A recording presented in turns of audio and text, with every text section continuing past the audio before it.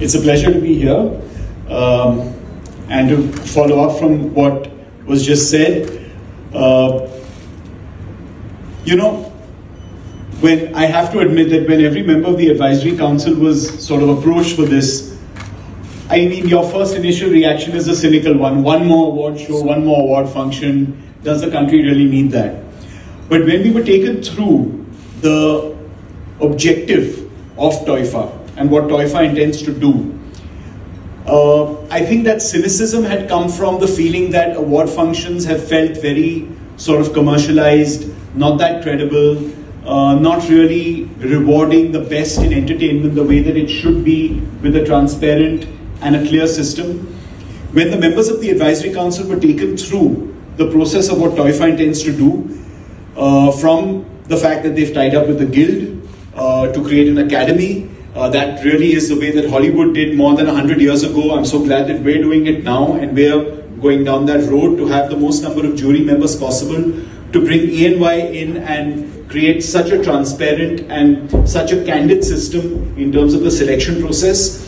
When we were taken through that, I think we were all sold. And when you look at the list of the names of the people who are on the advisory council right now, there's me and Madhurita here, but there's a whole list that you went through. I'm speaking on behalf of all of us. We were really, really impressed, and we wanted to be a part of it because we feel this is something that the industry sorely needed.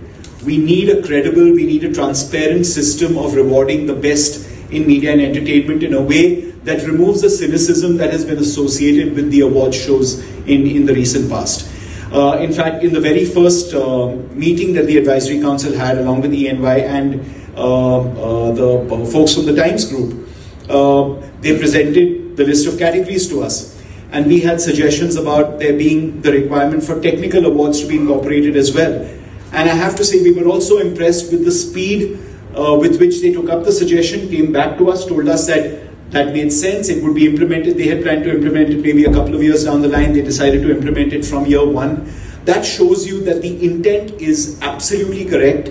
The intention is to be able to make sure that, unlike other award shows where the nominees don't land up because people tend to know in advance who's winning the awards, this will be one of those shows in which, over a period of time, I'm not saying it might happen in year one, but over a period of time, as the talent realizes that this is a credible and transparent system, all the nominees will land up because they will have the respect for the award, land up, and the award, the person winning the award will be announced right there with no one else knowing that name in advance. I think that's the intention. The intention really is to make TOIFA something that becomes a gold standard, and we're all very, very proud to be a part of it. So, great job, thank you. So glad the guild is involved, and thank you.